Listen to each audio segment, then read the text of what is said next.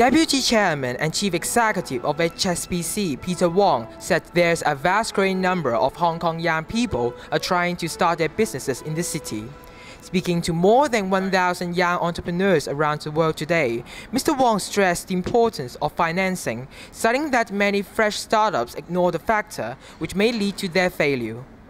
In my life of banking, I've witnessed so many entrepreneurs that because of their enthusiasm about products and services, their own creation, they have totally forgotten about financing. They have forgotten about what does the bank need in order for them to give you financing.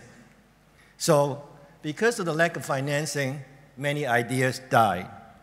While mainland China could be a stepping stone for new startups, Mr. Wong agreed business integration of Hong Kong and Pearl River Delta would be definitely a win-win situation for both regions. Guangdong has a lot of industries, lots of SMEs, and it's going to be an incubator for innovative business.